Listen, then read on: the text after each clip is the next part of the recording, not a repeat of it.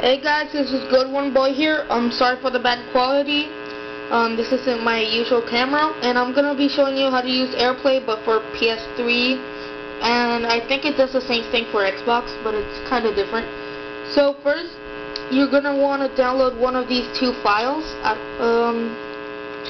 If you don't have it jailbroken, you're gonna have to go to the App Store and download imediashare and use that. But I'm gonna do the jailbroken one. It's a lot easier for me. So it's iTunes UPnP. I'll just put the names in the description. So let's just open that up. It'll just take you to this, and just click start up here.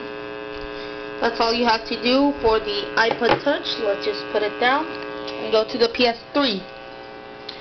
So, oh wait, I don't know if you can see it well. Oh, first you're gonna wanna go either pictures, music, or video. I like video a lot more, so I'm just gonna and this will appear. Like, see, mine says Chris iPod UPnP server. So let's just open that, and it'll take you to playlist, genres, artists, albums, and all tracks. I'm gonna go to all tracks. And those are my two movies. The one from Family Guy, It's a Trap, and Grown Ups.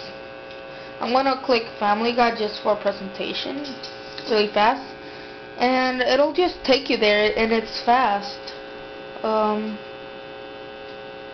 Yeah, see, it's playing, and there it is.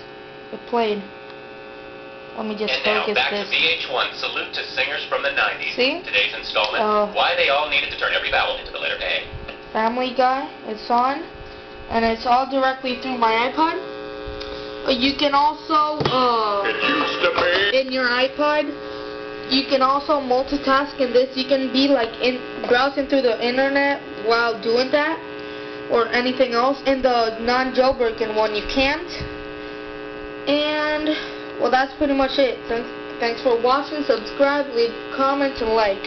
Thanks.